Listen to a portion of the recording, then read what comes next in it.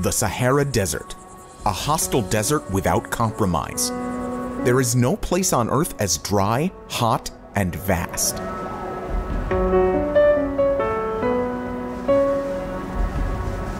But in theory, deserts should be the perfect place on Earth for building a solar plant. After all, it's the most abundant and clean source of energy we have. They're spacious, relatively flat, rich in silicon needed to make the panels, and never short of sunlight.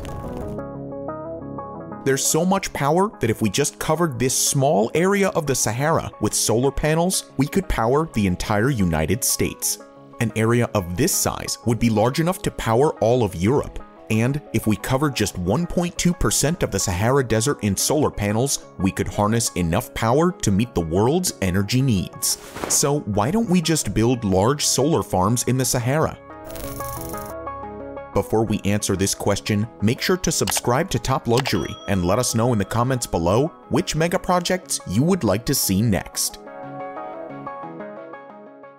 The Sahara Desert is the biggest desert on Earth and one of the largest biomes on the whole planet. It's hard to overstate its vastness. The desert stretches over 11 countries and roughly covers an area the size of Canada, the USA, or China. You might envision the Sahara as one of endless rolling sand dunes, but nothing could be further from the truth. In fact, only 20% of the Sahara consists of sand dunes. The remaining 80% consists of rugged mountain ranges, vast sandstone, and extensive gravel plains. As you can see on this map, the Sahara receives a ridiculous amount of energy from the sun, well over 100 times more energy than humanity currently consumes annually. While no amount of engineering could harness 100% of the energy raining in the desert every day, capturing just a fraction of it is enough to provide societies with abundant, clean power. This would bring one of the greatest economic booms the continent of Africa has ever experienced, powering the entire continent and profiting from the excess energy flowing into Europe. However, while the energy provided by the sun is free and virtually limitless, the same cannot be said about the costs and building materials required to bring such a project to life. And the projected total cost of plans formulated to this endeavor often run as high as the $1 trillion range. But this doesn't stop some companies from trying. Desertec was a German-led initiative with plans for a $500 billion investment fund that would invest in power generation and transmission infrastructure across Africa and the Middle East. In the 2000s, engineers thought about the options of renewable energy production on a large scale. The technologies for solar and wind energy were still in their infancy and quite expensive. At the time, physicists and engineers from Germany and North Africa developed the Desertec idea.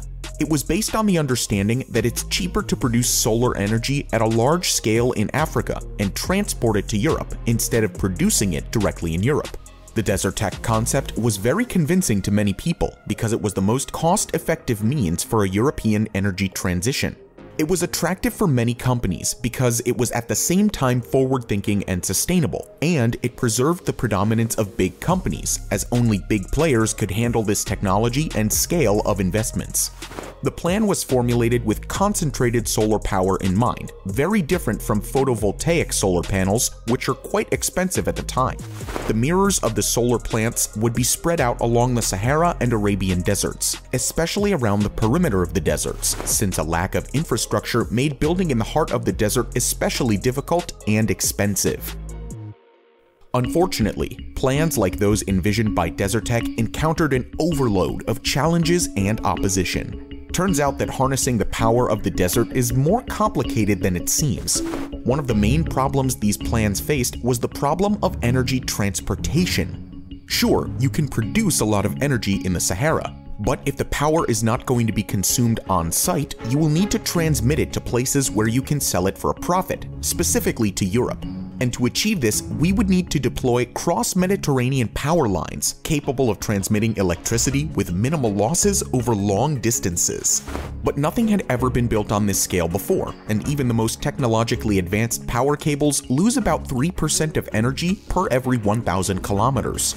The longest power link is in Brazil, the Rio Madeira line, and transports power over a distance of around 2,400 kilometers. For Desertec to be a success, the energy would need to be transported from the Sahara to Europe, more than 3,000 kilometers. While the technology for this kind of transmission infrastructure exists, they are bound to greatly reduce the profit margins of every energy project planned in the Sahara. So even if the engineering aspects of energy transportation were to be solved, the projects could not escape their next challenge: missing infrastructure. Since most of the Sahara is uninhabited, covering a lot of the area with solar generators would not displace communities and local fauna. However, low population density proved to be a double-edged sword, since the lack of local infrastructure made construction unnecessarily hard and costly. The heart of the Sahara is almost devoid of anything resembling a transportation highway, which makes the construction of megaprojects a big headache. New roads and support infrastructure would need to be built before advancing further into the desert, and this is definitely going to eat into the profit margins of the project. To make things worse, money, a lack of infrastructure, and engineering were not the only things standing in the way of the plans.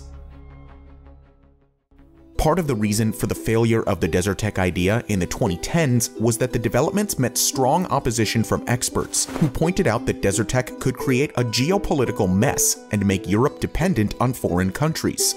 A direct power connection to Africa could be cut at any time and potentially be abused as an instrument. In addition, the political situation made any long-term planning and investments difficult for foreign investors, who were very cautious to put money into these very volatile countries. Take the 2013 attack on the BP natural gas plant in Algeria, for example. The plant sat on a transit route for Al-Qaeda forces. This made it a tempting target for militias. With the Arab Spring in 2010 and major conflicts in the Arab world, the realization of the Desertec concept of power trading between Europe and the Sahara region became more and more difficult. At the same time, the power market in Europe was saturated. The oil prices fell, and the political atmosphere in Europe was not in favor of creating additional dependencies with Arabian energy markets. When all of these challenges were factored in, building large-scale solar power developments in the Sahara Desert became less attractive for investors, which led to multiple failed projects in the region. Another factor that changed the course of things was the plummeting cost of solar photovoltaics over the last decade, which ended up working against Desertec's initial plans that were based primarily on concentrated solar thermal energy. In the current market environment, solar photovoltaics had become so inexpensive that European countries can now build their solar developments within their own territories, while still being cost competitive with fossil fuels and other methods of electricity generation. What do you think about this idea? Do you think we should be building more solar farms in the Sahara? Let us know in the comments below. If you want to see more about similar projects, you can watch our video about the world's biggest energy megaprojects. Thank you for watching, and we'll see you in the next video.